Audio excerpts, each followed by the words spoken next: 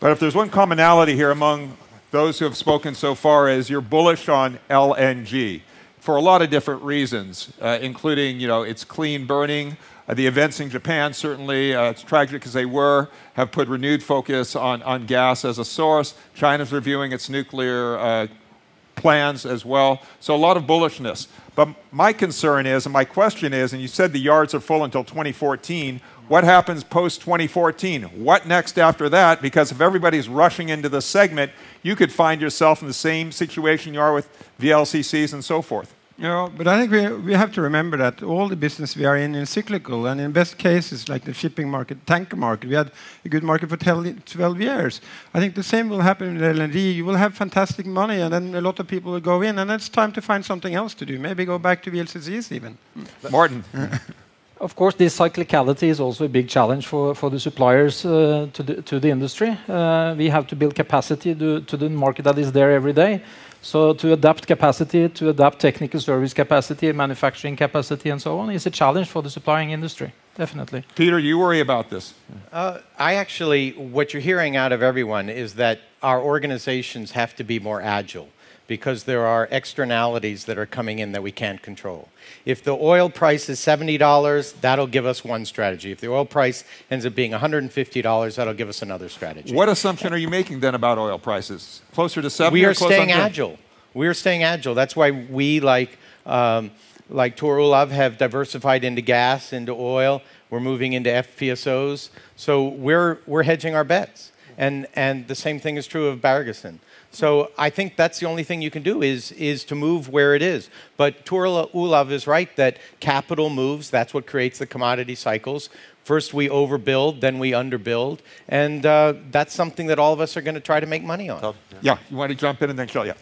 I think another thing is that entering the LNG segment is not for everyone. I mean, the ships cost $200 million plus, and not every ship owner in the world has capital to enter that segment. And a lot of people can enter smaller tankers or smaller bulkers. But I mean, this is a game for the big companies. And bank financing is limited. So I think the supply side, from that perspective, is going to be somewhat contained. Yeah, Peter. I mean, the seminar is addressing both shipping and offshore.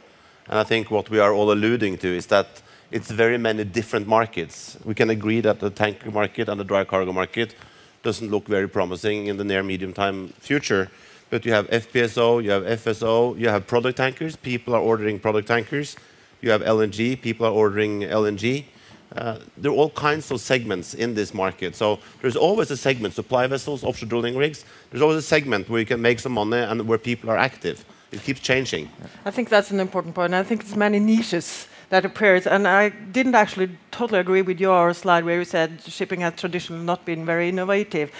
That's true, of course, with the bulkers and the tankers maybe. But if you look at all the different niches that have been developed, and now kind of also how offshore shipping is coming closer, and with also the Arctic opening up, creating new opportunities. And I think it's also very fascinating to talk about the ocean space, which is much more, and it's so much that is undetected in the ocean space that we don't know, and we don't know what that will create of opportunities and new niches. I don't think you've seen anything yet compared to how the market's going to differentiate itself.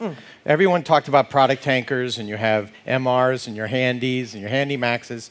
But what I agree with you. What we're going to see going forward is going to be the same thing you see when you walk into a grocery store in America and you wonder why there's 20 different kinds of toilet paper. Well, guess what? Shipping might as well get used to it. In the same way that all of our telephones are in a whole bunch of different styles, it's still underlying the same technology. But shipping's going to have to get used to that. And in doing that, they'll get the energy efficiency and the profits that they want. But those who move higher up the value-added chain, do they have the greatest chance of survivability? I think so, because the Chinese are coming in and commoditizing the space. I want to talk about that in a minute, but Tor, you wanted to add something here. Maybe I can ask a question to the moderator, which is probably one of the key questions here. What is the US going to do? Because what changed this energy segment a lot was the shale gas, the cheap gas you got hold of in US. And it's a matter of how you monetize that. And you have effectively two alternatives. You can either use it to create labor internally in US, or you can use it and sell it and effectively create a better trade balance. And that thing will be a very key for how the energy thing will pan out. I was together with some people last week who actually told me that started to export cotton fabrics from Louisiana to China. So you effectively can do it cheaper in the US than you can do it in China. And those kind of trends are very, very important for what we're going to do on the shipping side as well.